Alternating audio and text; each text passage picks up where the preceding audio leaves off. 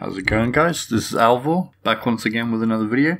Now, Fallout 76 has been out for a good long time, and I've learned a lot about it over the course of the year that it's been out, such as where to find power armor, the best route for getting XP, the best way to get legendaries, the best places to find all the different materials you could need. So for today's video, I thought I'd focus on the XP. Now, this also doubles up as the best way to get legendaries, even if it just ends up being script for Murgle or whatever her name is. Now, before we get started, you should probably keep in mind that to do this run, you're probably going to need one set of power armor and at least 5 or 6 fusion cores, because we're going to be dealing with a lot of zombies, and without the power armor, they're going to be inflicting a lot of rads.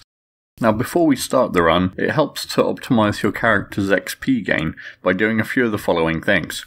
So first of all, you want to make sure that your character has got the inspirational perk at level 3 equipped, giving you another 15% XP gain. Then make sure that you've had a sleep recently, giving you an additional 5%, taking it up to 20. And thirdly, you'll want to either have some squirrel stew or some cranberry relish. Either way, it'll give you an additional 10%, giving you a combined total of 30%. It doesn't sound like a lot, but it certainly helps when you're at higher levels.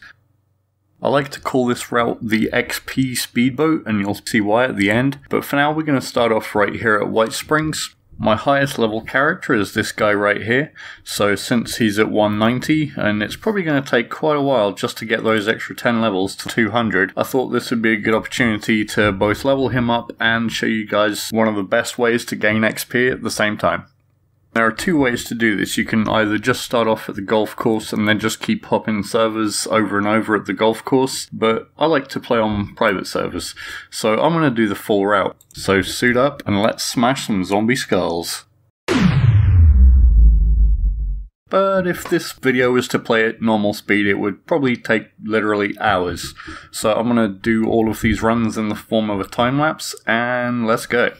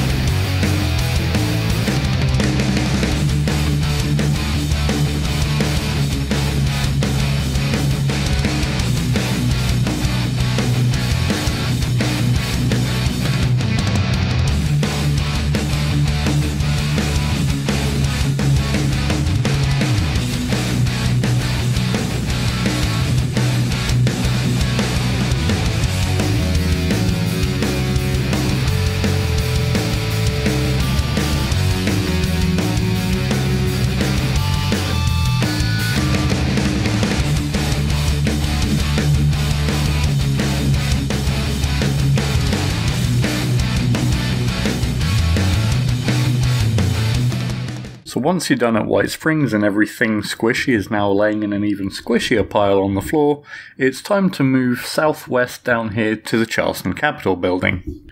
And there are 2 buildings here. There's the main unit with the higher level zombies in it, and the one across the way with the lower level scorched in it. But we are 100% pro, so we're not going to bother with that lobby trash. So we're just gonna go right on into the main building, take a right, and start squishing even more zombies.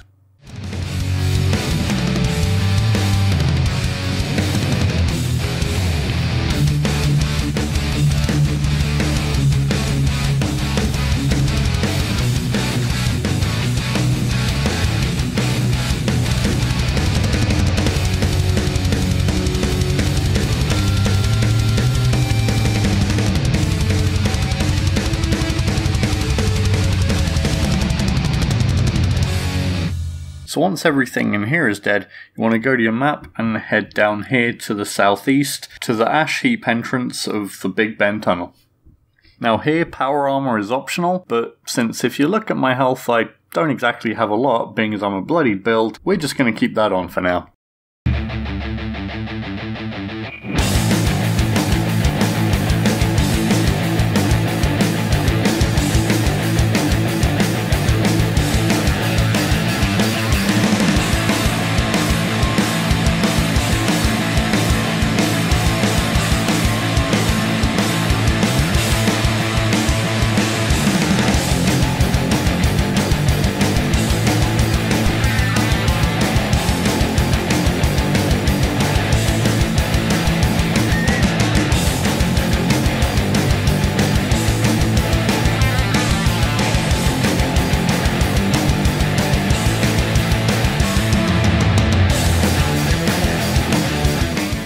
Now once you make it out the other end here, if you wait a few seconds, a large cluster of scorched is probably going to spawn, so pro tip, get ready with some grenades.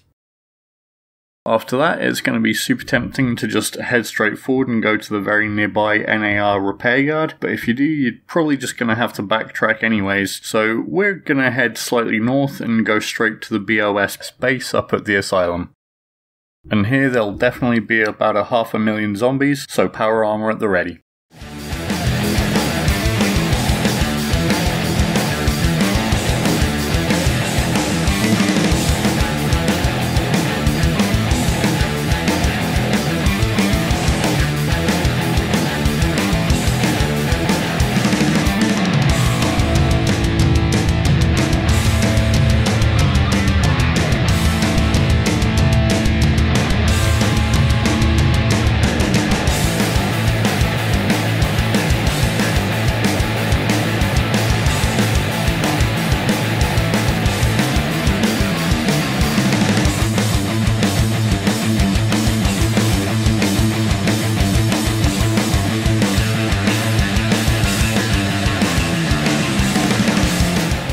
Once you're done smashing skulls here, it's time to head back south to the NAR repair yard, where you could encounter super mutants, scorched, zombies, gulpers, or even sheep squatch. So dispose of whatever comes your way, and while you're there, don't forget to grab the plan on the table inside the hangar to the left. And after you've made quick work of that, turn around and head towards Watoga to the railings there, where you'll find about 3 Assaultrons to kill. And from here on out, it's robot slaughter all the way through Watoga. Sorry, RobCo.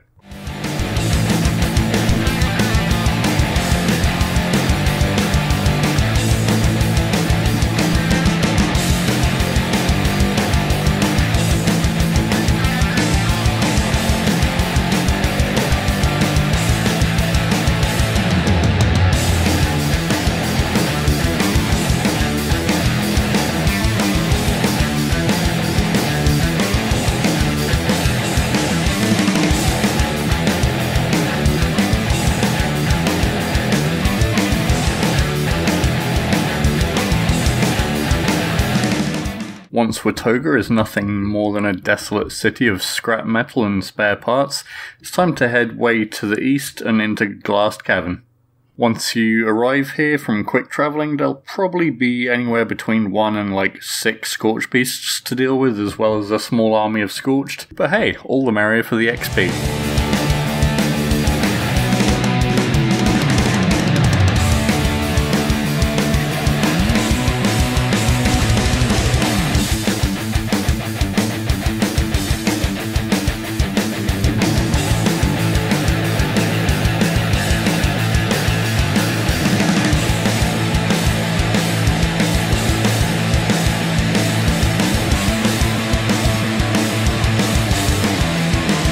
Once everything here is dead, wade your way through a giant pile of bat wings and try not to eat anything, you might catch something, and then let's drop down and go into Glassed Cavern.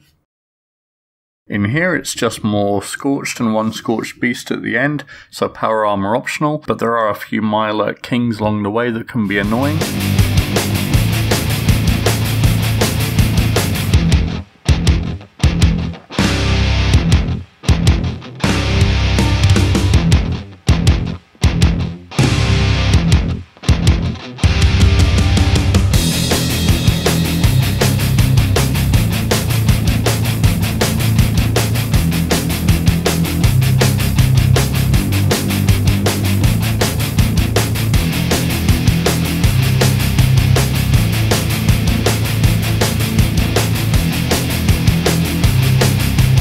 Once done defeating the Scorched Beast, if you're on the BOS quest line and doing the Belly of the Beast quest, don't forget to activate the beacon next to the body, loot the body, and you can pick up your quest item as well as maybe get a rare combat helmet.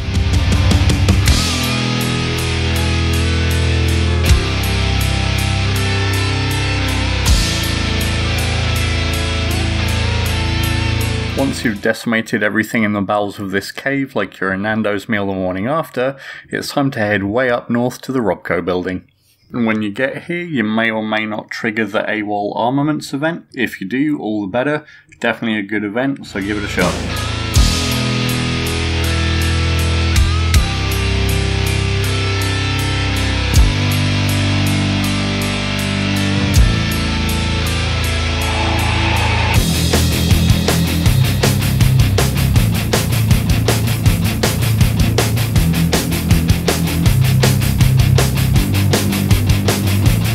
And after that, it's time to head indoors and destroy many years of RobCo's hard research and work. Enjoy!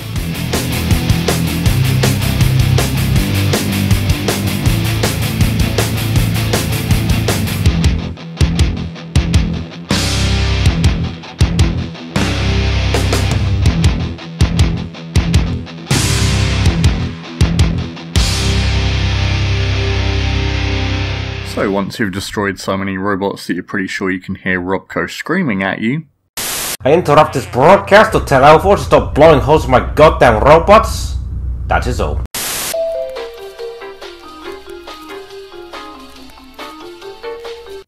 it's time to move on to the west, to West Tech, and go kill some orcs.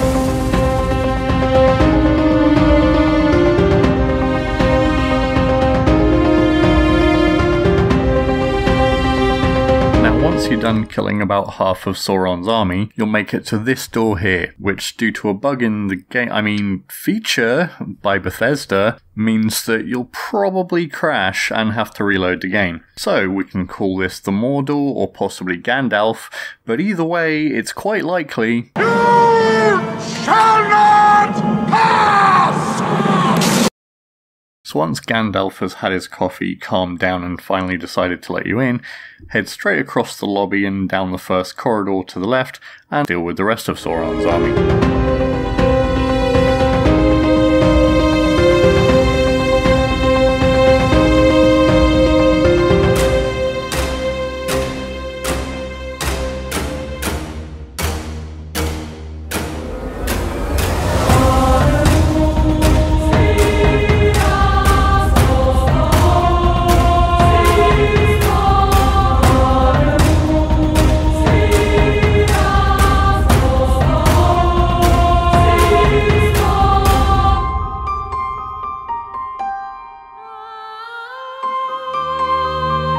So, once all the orcs are dead, Gollum's been vanquished and the ring's been cast into the nearest pool of lava, or in this case, green acid or whatever it is, feel free to celebrate it with your friends. You don't have any friends. Nobody likes you. And then it's time to move on northeast to Sugar Grove. Now this run should be very quick and easy, you should just breeze straight through it, and it's also one of the best places to go to if you want to farm some springs.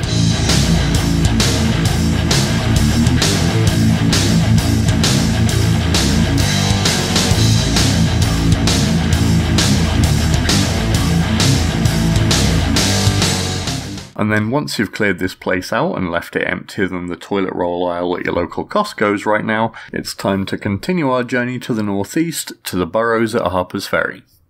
So once you're here, just head through this grill down into the sewers, suit up, and now it's time to take sweet vengeance on all the toilet roll hoarding bastards that live down here.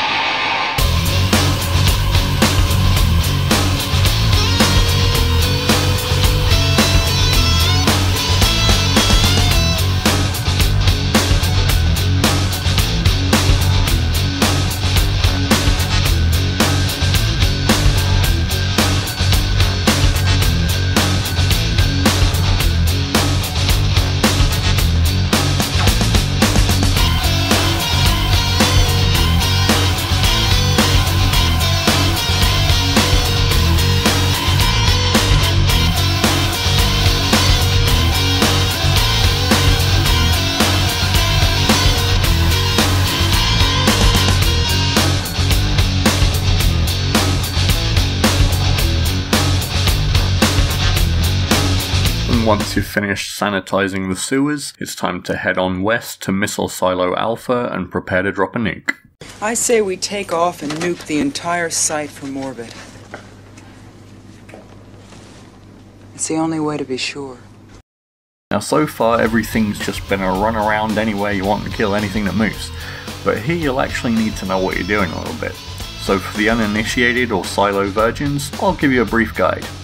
So before you go in here you need to make sure you've got a few things with you. Firstly, a set of power armor along with a few fusion cores, that always helps against the radiation. Secondly, at least one key card from a cargo bot. And thirdly, some up-to-date codes for the corresponding silo that you found on the internet.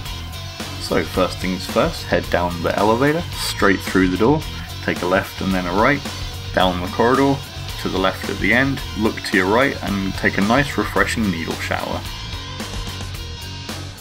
Once you're done with that, search around anywhere and everywhere for the nearest blue card you can find. Take it to the room to the right of the first door. Use the slot next to the screen to erase it, go into the screen, fabricate your ID, then take it to the room to the left of the first door and swipe it to gain access to the silo.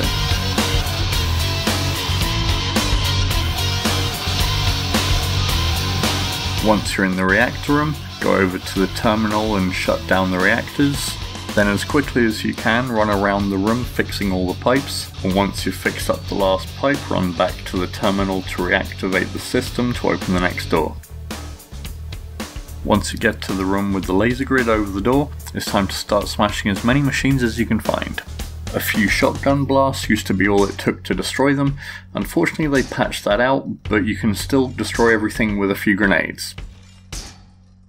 Once all of the mainframe cores are destroyed, head through the underpass and through the next room into the warehouse. Here there'll be a sentry bot you'll want to destroy as quickly as possible, and don't forget to watch out for the explosion afterwards.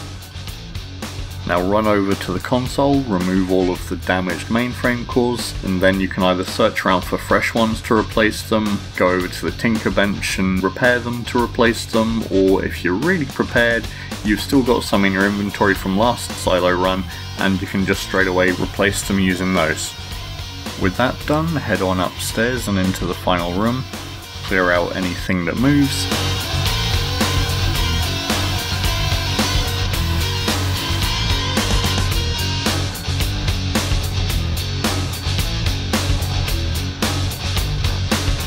Go to the terminal upstairs and initiate the launch prep.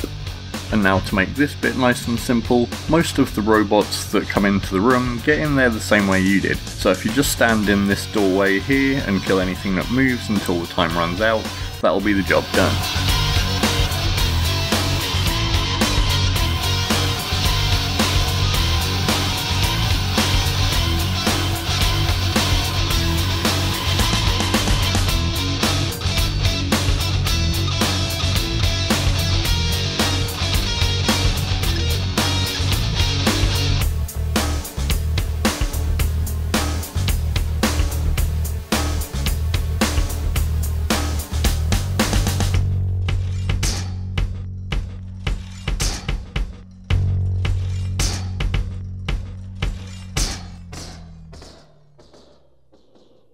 So now all that's left to do is use the key card, use the code you got from the internet, and choose where you want to nuke.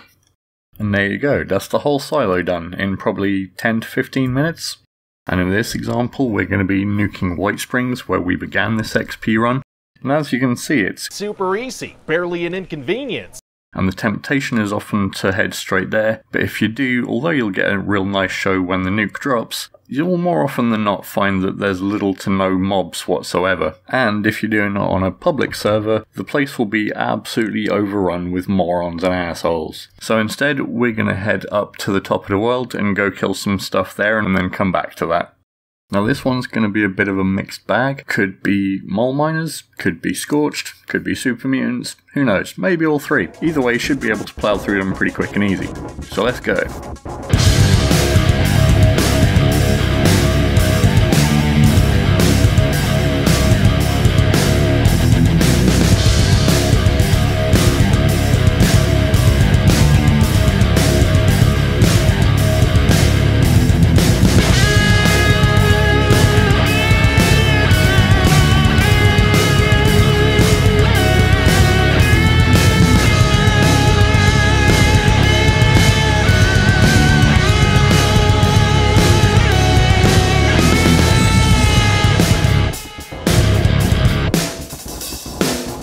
So once you're all wrapped up killing mobs here, White Springs should be good and primed and overflowing with glowing green mobs to kill. So let's head on down there and finish up this XP run where we started.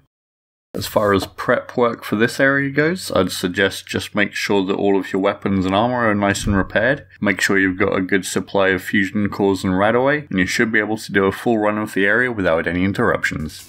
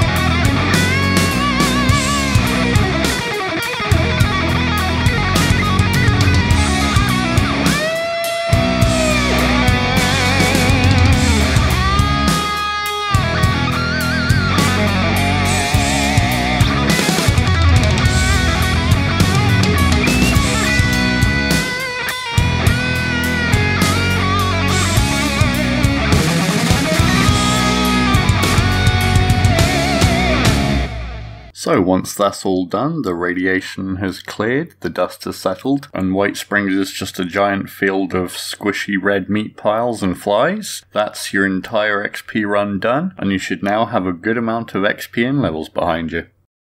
So now, if we go to the map and take a look at all of the places we've just been to, you'll see that the route looks a little something like this. So with a little imagination, you can see why I call this the speedboat speedrun. And hopefully this shape here should also make the route nice and easy for you to remember. And as a quick note, during the speedrun that we just did, the only event that popped up for us was AWOL armaments up at the RobCo building, but all these little yellow dots here mark specific events that are also really good for XP, so if they pop up while you're doing your run, then you'll get even more XP out of it. So there we go, that's the full run done. Thanks for watching guys, don't forget to drop a like and subscribe if you haven't already. Try the route out for yourself, have fun, and spend all your new perk points wisely. Catch you all in the next one guys, and I'm out of here. But wait, there's more.